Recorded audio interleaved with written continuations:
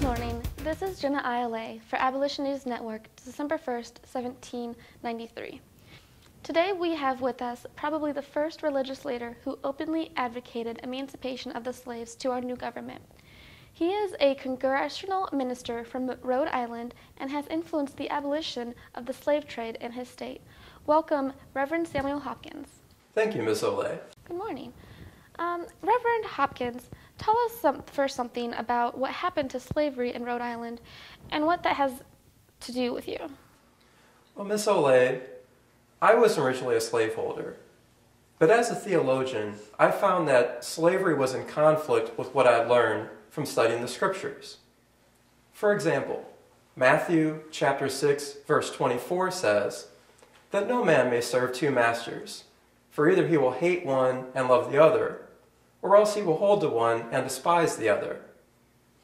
My efforts coincided with the 1774 law, which forbade the importation of slaves into Rhode Island, and the 1784 law, which granted freedom to all slaves born in Rhode Island after March 1785.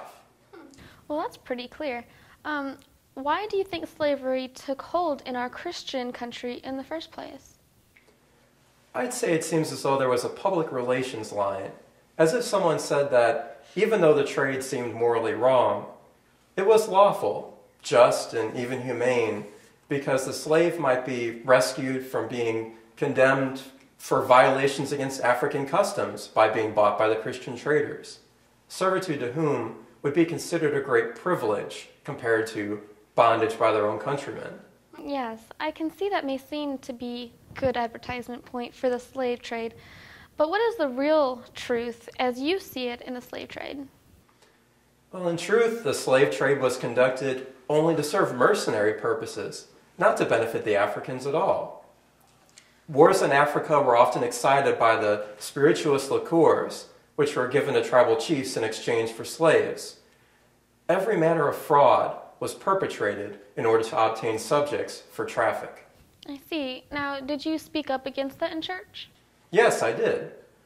I thought at first that there would be resentment if I spoke from the pulpit against slavery, but I was surprised to find that a large number of influential men saw that there was much ground in the scriptures for what I had said. Very good. Now, did you put any of that in writing? I certainly did. When the Continental Congress met in June 1776, I published a pamphlet entitled A Dialogue Concerning the Slavery of Africans. I have a copy of it here. This showed it to be the duty and the interest of the American states to emancipate all African slaves. Excellent.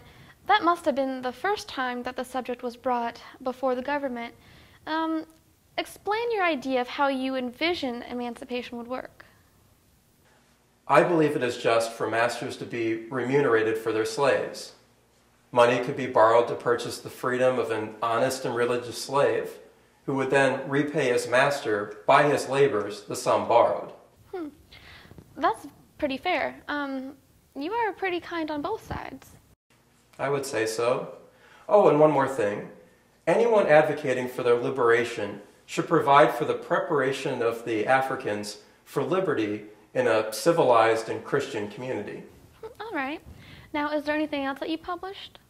Yes, I just published a system of doctrines contained in Divine Revelation, Explained and Defined, this year, 1793. Very good.